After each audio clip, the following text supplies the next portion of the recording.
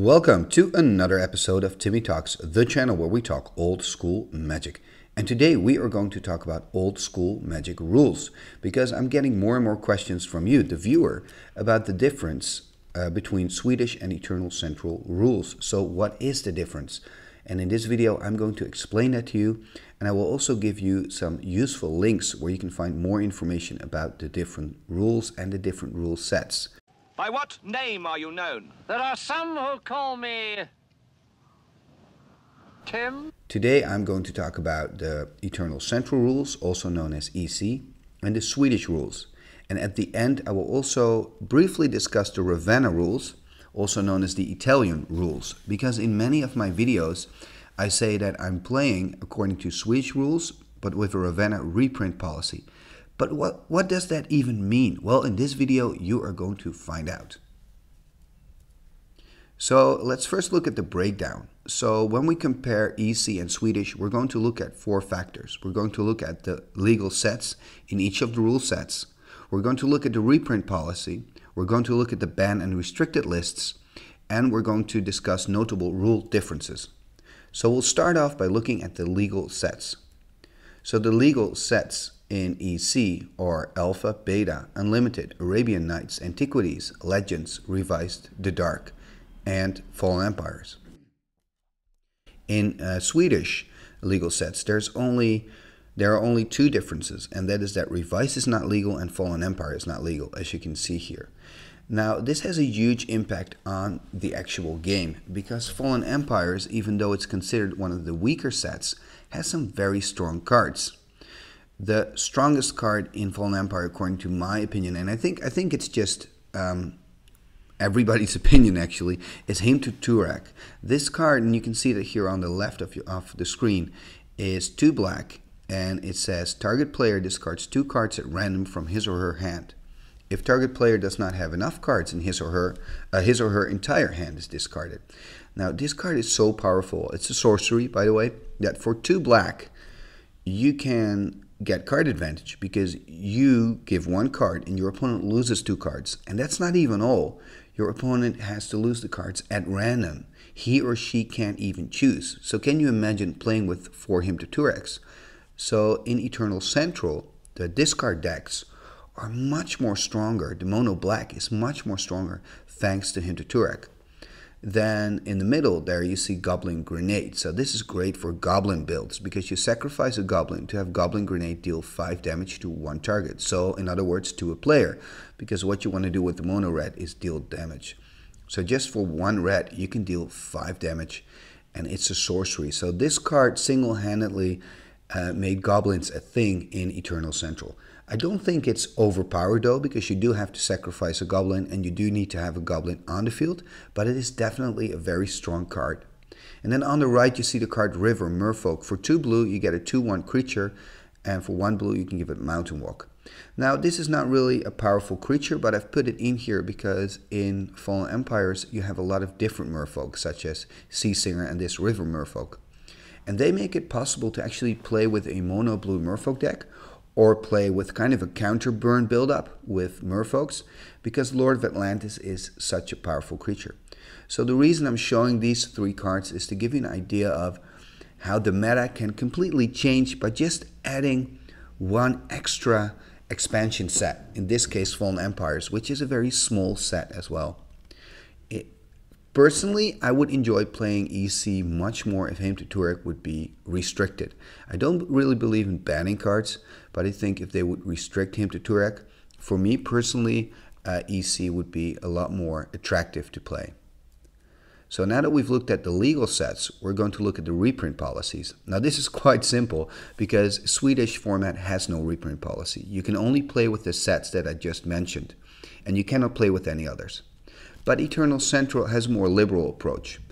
So I got this from the eternalcentral.com website. It says tournaments hosted by Eternal Central also allow all non-foil cards from the sets above that were reprinted in any language with the original frame and original art. So with the sets above, they're referring to the sets that I showed you earlier. So what does it mean when you can play with reprints with the same art and the same frame? Well, I've given you an example here on the right. You see the Swords to Plowshares from 4th edition. So it's not Alpha, Beta, Unlimited, or Revised, but you can still play with it. It's a reprint from 4th edition. And you can play with it because it has the same art and the same frame. Now, on the right side, a little bit at the bottom with the red cross, you see the card Swords to Plowshares as well, but this time from the Ice Age. And as you can clearly see, it has a different art. It has flavor text. The original one doesn't have flavor text, but it's mainly the art that we're going to focus on. So it has different art. Because it has different art, the Swords to Plowshares from Ice Age is not legal, but the Swords to Plowshares from 4th edition is legal. So this is very interesting. And because EC allows reprints, it's possible actually to build budget decks in Eternal Central it's much more accessible because of that, because it's easier. You can still build budget decks in Swedish format as well. Maybe that's something to discuss in another video, but because of the EC ruling, it's easier to build budget decks when you play Eternal Central. So now let's look at the banned list in Eternal Central and Swedish. Well, this is quite simple. Both formats have banned all the cards that are connected to the anti-rule. So the anti-rule is an old rule in Magic the Gathering at the start of the game, where before you would place your top card for anti. So the top card of your deck, you would flip it and show it to your opponent. Your opponent would show the top card as well. Those two cards would go out of the game, and they were the anti cards. And the winner of the game would keep both cards. So in that way, you can kind of build your deck. You could gain cards from your opponent. Now, very quickly, people started to dislike this rule very much because you get a very personal kind of connection with your deck, and you don't just want to give a card away, or you don't want to have the risk to lose a card. So many people started playing without anti, and slowly the anti-rule disappeared. So all the cards connected to the anti-rule are banned in Eternal Central and Swedish format. Now, one of the things that I really like about these old school formats is that those are the only cards that are banned. So if a card is too powerful, it usually gets restricted. And here you see the restricted cards in both Eternal Central and Swedish, because there are some differences. But these cards are restricted in both the formats. And of course, the Power 9 is in there. So you can only play with one Mox of each. You can only play with one Black Lotus. You can only play with one Ancestral Recall, which is already, ridiculously strong. You can only play with one Demonic Tutor. So these are the cards that are restricted in both the rule sets. Now let's look at the differences between the restricted cards in EC and Swedish. So with EC, we see that you're only allowed to play with one Maze of If and one Recall, and in Swedish you're allowed to play with only one Mishra's Workshop, one Strip Mine, and one Sherazade. Now, before I'm going to talk about Strip Mine, because I think that's the card with the biggest impact on the meta, I first would like to discuss the other cards briefly. So we see Maze of If and Recall at EC rules. And what I find interesting is that Recall has been recently unbanned according to by the Swedish rules, and then that's always an interesting moment. So you're questioning yourself: are we now going to see a lot of decks that play 2 Recalls, 3 Recalls, maybe even a playset? And will those decks be very dominant? And I believe that so far the answer is no. So to me, that's kind of evidence that it was okay to unrestrict a card.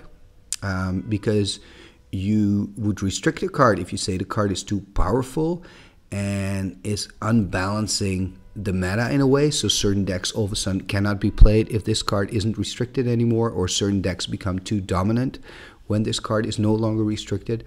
We don't really see that with Recall. Now, Maze of If is still a little bit of a question mark. In EC rules, you're only allowed to play with one. In Swedish rules, you can play with a playset. It is a very controlling card, but again, when I'm looking at the results, I don't really see any decks that play 4 Maze of Ifs that are very dominant. On the other hand, you do see decks that play 2 Maze of Ifs and maybe having one on the sideboard when they're playing against creature-heavy decks. So that's still a bit of a question mark, but it didn't have a huge impact on the Swedish format. When we look at the Swedish restricted cards, we see Mishra's Workshop as one of them. Now, Mishra's Workshop is a land from the Antiquities, and it reads, tap to add 3 colorless mana to your mana pool, and you can only use this to cast artifacts. So obviously, this is a powerhouse when you're playing with an artifact deck. Tap 2 Mishra's Workshops, and you can play a Triskelion, which is one of the most powerful creatures in Old School. So I think it's questionable. It's not that when you look at the EC decks that are dominant that you say, okay, they're all decks with 4 Mishra's Workshops. That's not the case. However, like it is a strong deck. There are strong decks to be built with a playset of Mishra's Workshops, but I don't really feel that it's too strong. At least when you look at the EC rules in the meta. Of course, what you have to keep in mind is that EC rules, you're allowed to play with 4 strip mines, so you have more answers when somebody plays with 4 Mishra's Workshops. So it's always, you're constantly weighing and looking at the balance. What if I do this? What if I do that? What would the consequence be? And it's hard to tell. And then on the right side, you see Shahrazad. So Shahrazad is a card from the Arabian Nights expansion. It's for 2 white. And it's a very interesting card because when you play this card, I'm not going to read all the text to you, but basically what it does when you play this card, you have to play a side game. And whoever wins the side game, or actually I should say whoever loses the side game, loses half of their lives. Now Shahrazad is an interesting card. It's maybe even one of my favorite cards in the game because it's just so old school. It's so ridiculous. All of a sudden you're playing a side game. But the problem with tournaments is when you're playing with Shahrazad and you would play with a full play set, it's really difficult to play within the restraints of the time limit that you usually have in tournaments. So games are stretching too long and all you're going to do is play draws. And sometimes it's even used as a technique to play a draw, you know, by some people. I don't know why you would do that. It sounds kind of, you know, silly, but you could use it to do that. So you could say, okay, I'm going to put 4 Shahrazad in my sideboard, and then after I've won the first game, board my Shahrazads in just to stall the games.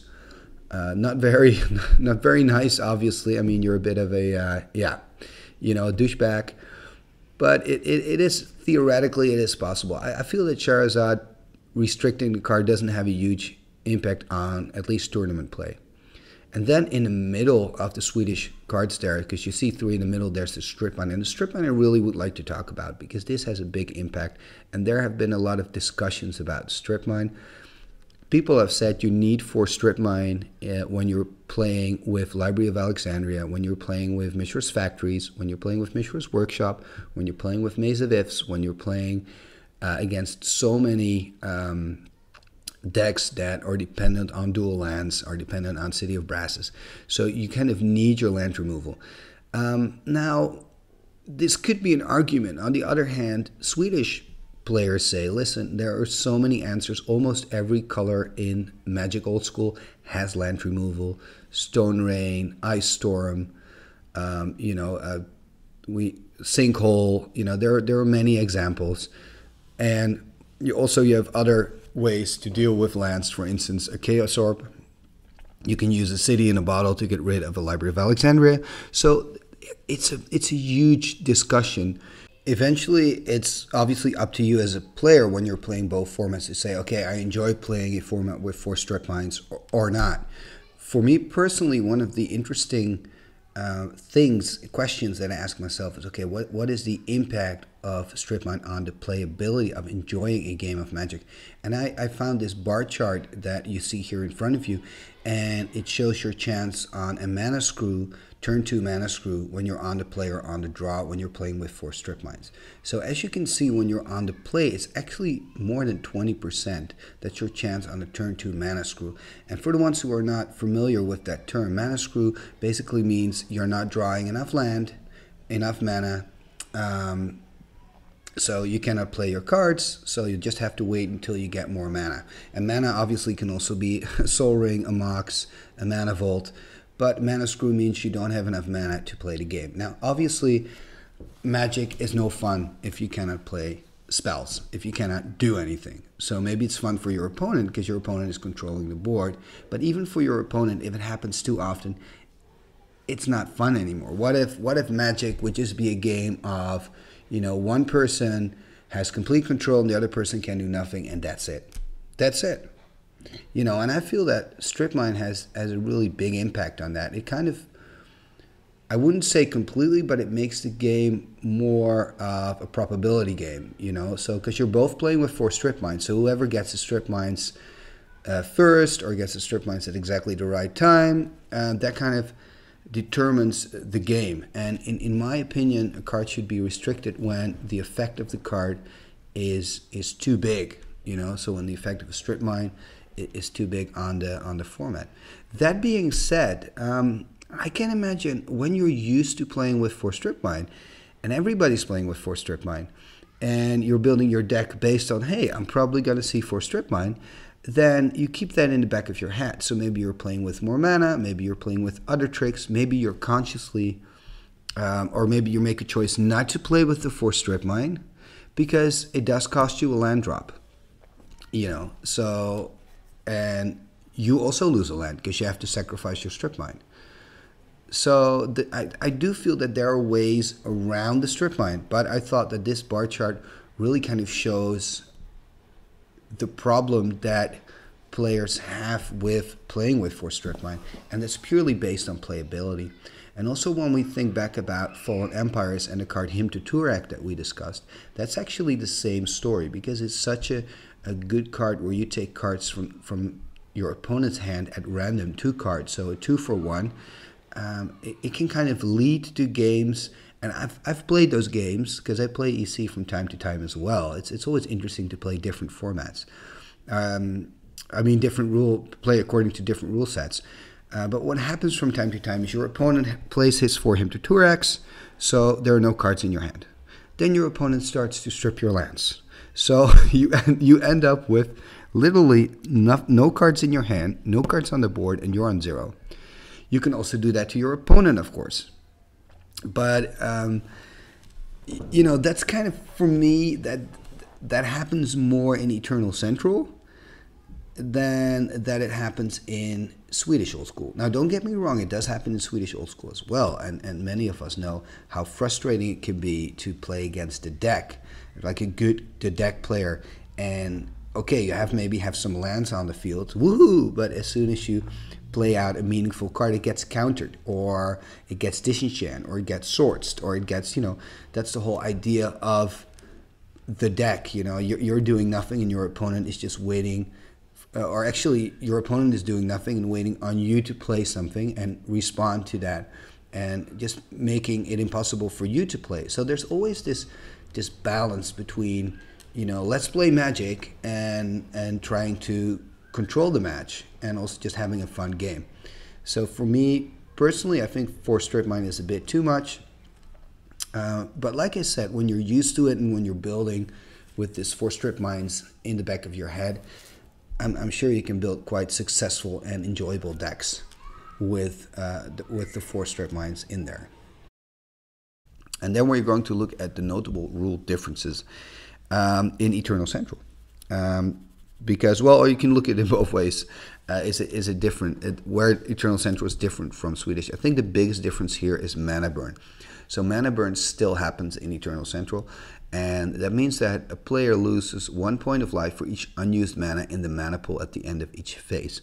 Now this also has an impact on the game because there are certain cards that are connected to the mana burn rule, and here you can see the example of Power Surge, and it reads, at the beginning of a player's turn before the untap phase, the player must take a counter for each of his or her lands that is not tapped. So that's so funny, you have to take counters first. Then, during the player's upkeep, Power Surge does 1 damage to that player for each counter. The counters are then discarded.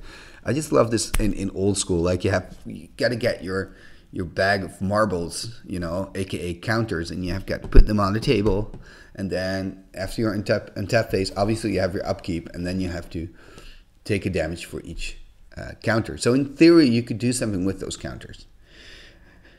I don't think you can really, but in theory. So as you can see, Power Surge is useful when you play Eternal Central, because then you don't just tap your lands.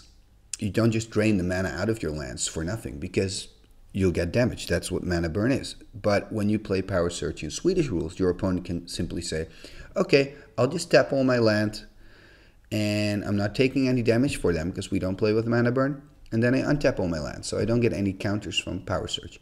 So that's a big difference. But maybe a bigger difference, because Power Surge is not a very popular card in EC. A very popular card in Swedish and EC actually is Suchi. And Suchi is an artifact creature for a 4/4. So extremely useful and strong in Old School. I mean, for 4 mana, a 4/4. Very powerful.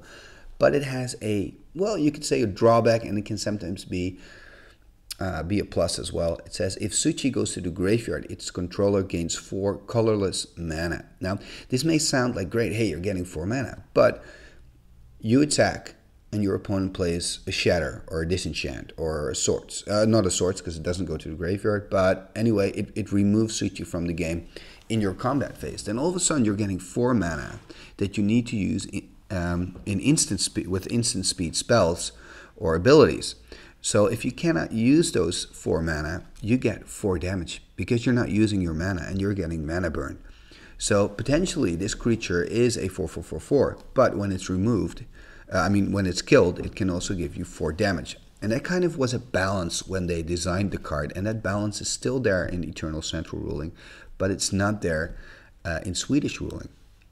So, you know, that is definitely a difference, and that's why Suchi is stronger, considered to be stronger in Swedish than in Eternal Central. Now, obviously with Suchi, and if you play Old School, you know this, there are a lot of ways to use that 4 mana. My personal favorite way is to use it on a tome. So get the 4 mana, use it for my tome to tap and draw a card, or use my 4 mana to drain into a factory, Mistress Factory. But there are other options to work with the Suchi as well. So I believe it's still very playable in Eternal Central despite the mana burn rule. I actually think it's a nice balance. You know, it makes the card more balanced, because trust me, in Old School, for 4 mana, a 4/4 is just very powerful. So now that we've looked at the differences between Eternal Central rules and Swedish rules, I quickly would like to talk about the Ravenna rules. And I'd like to do this because in many of the games that you see on my channel, we are playing according to Swedish rules, but we have a Ravenna reprint policy. Now, what does that mean? Now, in a nutshell, you can see that here. It has the same ban and restricted list as Swedish, and it says with some reprint versions of the cards legal, and additional reprints are allowed. So same art as the original printing, have the same frame as the original printing, and are not foiled. All languages are legal. So actually the Ravenna reprint policy looks a lot like the reprint policy of Eternal Central. And there are 2 exceptions, because it says same art as the original printing, but there are 2 cards in Revised that have a different printing, and that's Plateau and Serendip Efreet. Now both cards are still legal to play when you're playing according to Ravenna reprint policy. And of course they're legal in Eternal Central because Revised is one of the sets that you can play with. You know, Revised and Fallen Empires are the 2 sets that are legal in EC and are not legal in Swedish. So just to recap, I've made this table where you can really clearly see the differences between EC rules and Swedish rules. And, you know, when we're saying playing according to Swedish rules, but with the Ravenna reprint policy, what we're saying is that you can play with cards that have the same art and the same frame. So you can play with a Shivan Dragon 5th edition because it has the same art as the original Shivan Dragon in Alpha. You can play with the Sylvan Library from the 4th edition, so you don't have to have the Legends one. Now, the advantage of this more lenient reprint policy is that it's more accessible for more players. And, you know, you can see that in tournament numbers. When you're saying we're doing strictly Swedish, you're more likely to have a smaller crowd that will come to the tournament, simply because the cards they have are not legal. Especially talking about dual lands, when you look at the price differences between Revised dual lands and Unlimited dual lands, I mean, it's huge. I mean, if you have them, it's great, but if you don't have them and you're a new player and you'd like to enjoy this format, then it's really more accessible when you're saying, okay, we're going to do Swedish rules with Ravenna reprint policy. So this was the my video about the differences between Eternal Central rules and Swedish rules. I know that there are different rule sets out there that are also very popular, like for instance the Atlantic rule set format or Channel Fireball format. So UK rules, I believe, as well. What I'll do, I'll put some links in the comment section that you can find more information about all the different rule sets. And here you can see the sources that I've used. So the pages, again, I will put links to these pages in the comment section below so that you can read more about the rules and learn more about all the different formats. And in the end, it is a player-based format, meaning that the people you play with in your region, you can decide, do I want to play Eternal Central? Do I want to play Swedish? Do I want to play Atlantic? Do I want to play UK rules? Do I want to play Channel Fireball rules? Do I want to play Ravenna rules? It's up to you. But obviously, it's good to at least know the rules before you make a decision and to test and, even maybe change it from time to time. Say, hey, now I'm going to play EC, and I'm going to play Swedish, and I'm going to play Atlantic. And that's also interesting, and maybe you can get different decks built for different formats. Anyway, for now, thank you for watching this episode of Timmy Talks, the channel where we talk old school magic. And if you'd like to see some old school magic in action, you can click on the links that are appearing right now. And for now, thank you for watching. Don't forget to like, and see you next time. Igitus figitus sumba kazee.